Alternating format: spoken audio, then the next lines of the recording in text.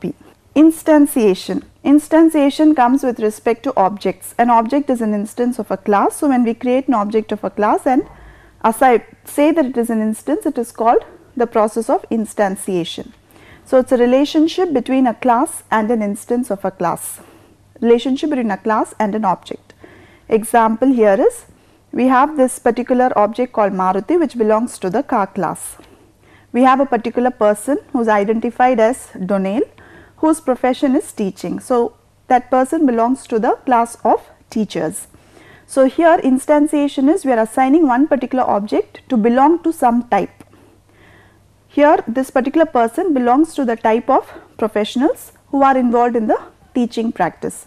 So, this is the kind of instantiation relationship that exists between a class and its object. So, here if you see, this is slightly different from the previous three relationships, where inheritance, composition and utilization, all three mostly depict the relationship between one class and another. This instantiation relationship depicts a relationship between the class and its object. So, this is one particular feature that differentiates between this relationship of instantiation from the other three.